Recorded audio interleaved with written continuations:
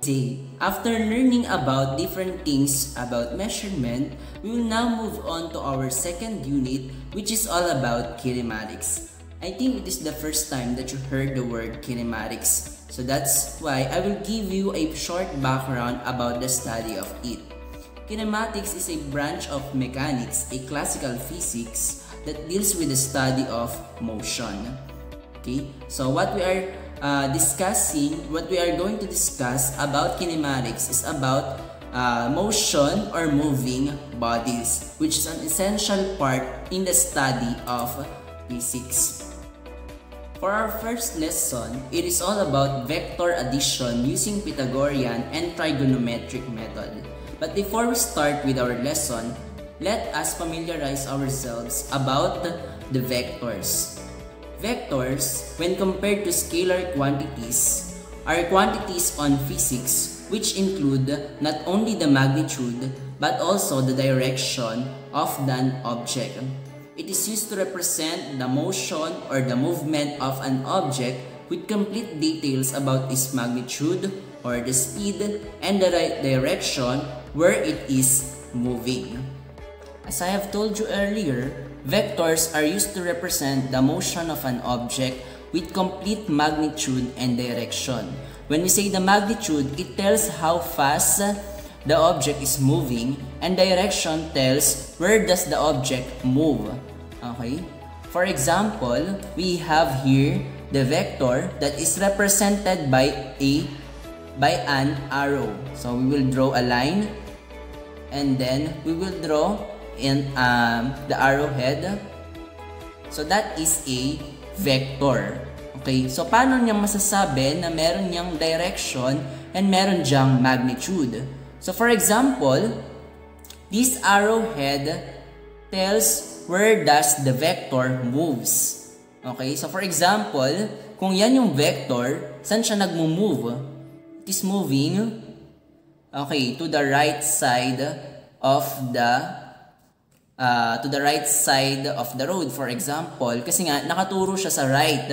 Or pwede rin namang sabihin natin, since it is pointing at the right side, it is pointing to the east, kasi yung east natin is also our right side sa mapa. Okay, so that is the direction that is represented by this vector.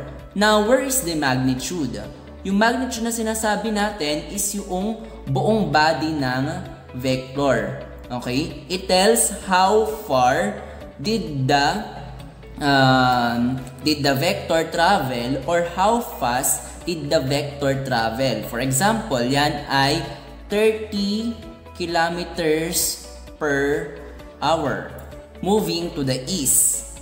Okay? So that is a vector. Meron siyang direction which is east, and then meron din siyang magnitude which is 30 kilometers per hours. So our objective for this lesson is to find the resultant vector in component vectors forming right triangle using Pythagorean and Trigonometric method. Okay. So for example, we have vector A. Okay, so ito siya. And then we have vector B. For example, yung isa is going to the east, and then yung isa naman is going to the south. Okay? Yan. Going to the south. So there are two vectors. Okay? So paano ba natin ilalagay yung arrowhead? So depende kung asan yung direction. For example, ito going to the east. Okay, so we have here arrow, and then going to the south, dito mo ilalagay yung arrow. So yung first vector, idodraw natin yung direction niya which going to the right, and then yung second vector, idudugtong natin dun sa naunang vector doon sa kanyang arrowhead. Okay, hindi natin siya pwedeng idugtong dito sa may kanyang tail, kundi idudugtong natin yung second vector dun sa kanyang arrowhead. And then, susundan natin kung ano yung kanyang direction. For example, ang direction niya nga is south. So, pababa yung vector. So yung dalawang vector na yan yung tinatawag nating component vectors. They are the two vectors given. So for example, lagyan natin ng variables. For example, naglakad ka to the right or to the east and then pumunta ka sa south. Okay? So yan yung representation ng iyong movement. So those were your component vectors. Okay, for example, 50 steps to the east and then 20 steps to the south. Then, paano natin malalaman kung ano yung resultant vector niya? Okay, so using diagram, ang gagawin lang natin, i-drawing lang natin siya from the tail. Okay, kung kanina, kapag component vectors, idudugtong natin sa arrowhead. Ngayon, kapag resultant vector na yung hinahanap natin, ang gagawin ninyo is idudugtong siya from the tail up to the head of the last vector. Okay? So yan na yung tinatawag nating resultant vector or represented by letter R. Okay? So ito yung unang dalawang vectors. First vector is 50 steps going to the east and then yung pangalawa 20 steps going to the south. And then, resultant vector, from your initial position, gagawa tayo ng isang arrow papunta dun sa final position. Yan yung tinatawag na resultant vector. Or kung gaano kalayo yung travel mo. Or yung displacement na tinatawag. Or yung shortest distance from the initial position to the final position. Ngayon, hindi tayo gagamit ng diagram para alamin kung ano yung resultant vector. Sabi nga sa objective, we will use the Pythagorean Theorem and the tangent function or trigonometric function to find the value of resultant vector. Hindi kasi natin alam, ito kasi definitely nakikita natin it is going to the east. Ito definitely nakikita natin going to the south. But this, anong direction ito? Okay? And gaano siya kahaba. So, we will use Pythagorean Theorem. Why? Okay? Because as you can see, it forms a right triangle. Okay? And it has right angle. And yung Pythagorean Theorem, ginagamit siya kapag ka nakakabuo tayo ng right triangle. Okay? So, para mas maintindihan, let us have an example. Now, to solve for vector addition, using precise measurements, analytical method will be used using Pythagorean and trigonometric functions. Okay? So sabi ko nga kanina, components are forming right triangle. So dun lang natin pwedeng gamitin yung Pythagorean Theorem. Later on, may tuturo ako about kung paano naman kung hindi right triangle. But let us focus on this situation wherein vectors are forming right angles. So how we will solve for that? Okay, so math science on the link. Okay, so lagi naman math and science are on the link. So yung idea ng math gagamitin natin dito sa physics. Okay, so we will use Pythagorean Theorem formula by Sir Isaac Newton. Siya yung nag-propose nun, which is c squared is equal to a squared plus b squared. Or c is equal to square root of a squared plus b squared to solve for the value of resultant vector r. Okay? So, ang gagamitin naman natin, r is equal to s squared, parang yun yung a squared, plus s1. Okay, so yun yung gagamitin nating formula to solve for the resultant vector. Okay? So, for tangent naman, for trigonometric method, we will use the tangent function. Tangent theta is equal to y over x. Okay? So, nandun yun sa modules ninyo. So, let us have a solve problems. Let us have solve problem number 1. We have a man drives 10 miles north and then 20 miles east. What are the magnitude and direction of his displacement? Okay, so again, the given values from problem number 1 is equal to S1 or the first vector is equal to 10 miles north. And S2 or the second vector is equal to 20 miles east. Okay. So we will use the Pythagorean theorem to find the magnitude of the resultant vector of the two, and that is r is equal to square root of s2 squared plus s1 squared. Okay. So substituting the given values, we have s2 is 20 miles squared plus the value of s1, which is 10 miles squared. Getting their square value or multiplying them by themselves, we have 20 times 20 is equal to 400 miles squared, and 10 times 10 is equal to 100 miles squared. Adding the two values, we will get 500 miles squared, and that is the last step before you compute it to its square. And what value will you get is the magnitude of the vector. Okay, so how will you do that? Using your calculator.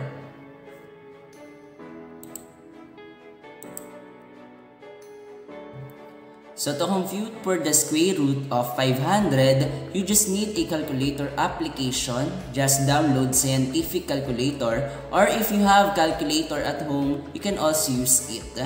So type the radical sign or the square root sign and then 500.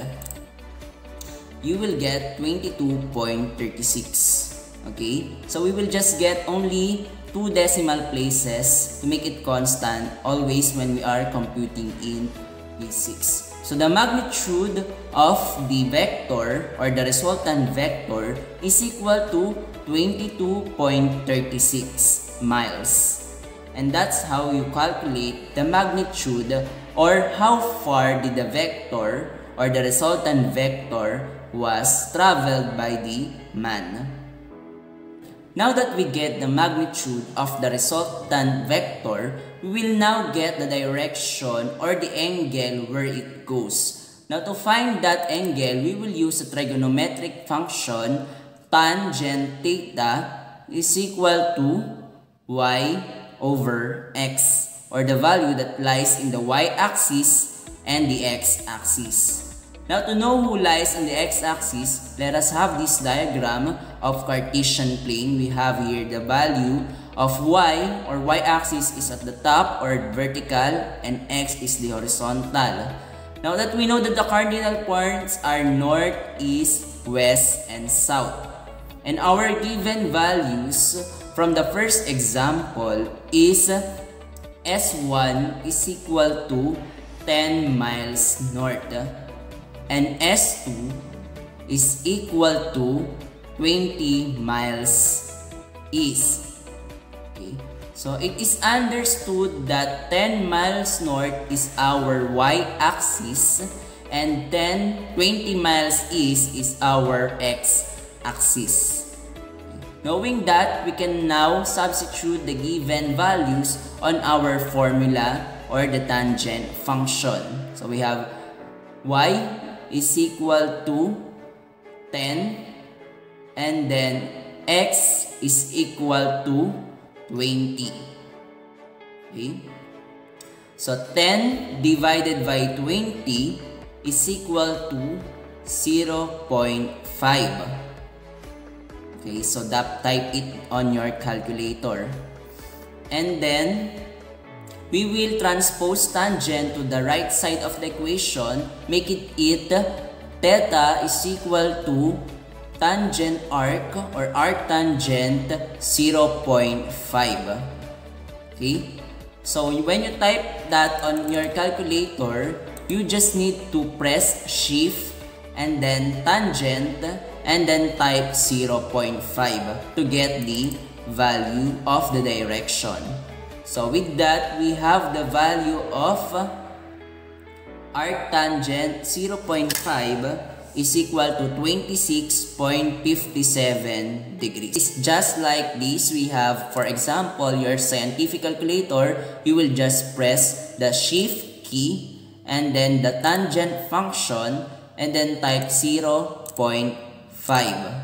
Okay, so the value is 26.57. It is round down into 2 decimal places. Okay? So knowing that we have calculated the magnitude and the direction, we have the final answer of R, or the magnitude, is equal to 22.36 miles. And then the direction of that resultant vector is 26.57 degrees. And that is our final answer for problem number 1. Now let us have our second example. Now I want you to solve this one. Just pause the video and resume it after you have finished calculating the answers.